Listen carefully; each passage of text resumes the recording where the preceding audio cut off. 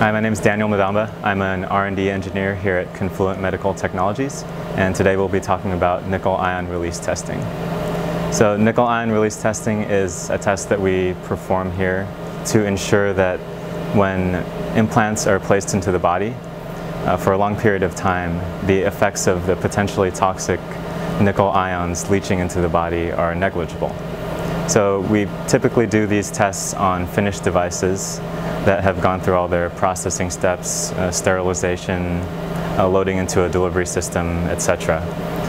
And what we'll do is we'll take these finished implants and load them into vials that are filled with phosphate buffered saline at 37 degrees Celsius, and in order to simulate physiological conditions. And the implants will then be immersed in this solution for at least 60 days.